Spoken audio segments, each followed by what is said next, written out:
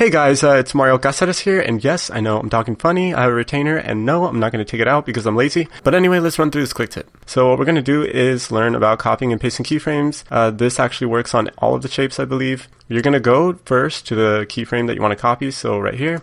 Then you're going to select your shape, right-click, copy, and you're going to choose spline key values right here, so choose that one.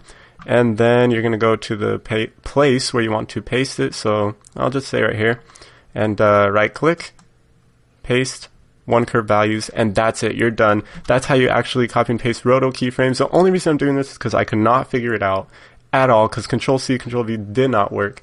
And it was really annoying me, and I just dealt with it until I finally couldn't anymore. And then once I figured it out, I was like, you know what, I'll show other people. But yeah, that's the end of this tutorial. Just want to make it real quick. Thank you guys for watching, and bye.